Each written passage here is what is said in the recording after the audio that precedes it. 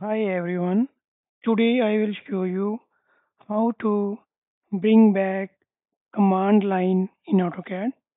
You can see that my command line bar is missing from the AutoCAD. How you can bring back? First we have to press Control, then press 9 key. You can see that now the command bar is coming back. So this is the first way in which we can bring back the command bar in AutoCAD. Control plus 9. So I will cancel this one again here.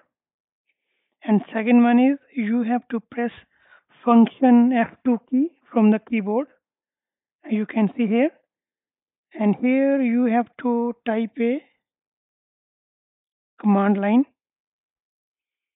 And now you can see that the command bar is showing in the AutoCAD. So these are the two basics steps in which we can bring back our missing command bar in AutoCAD.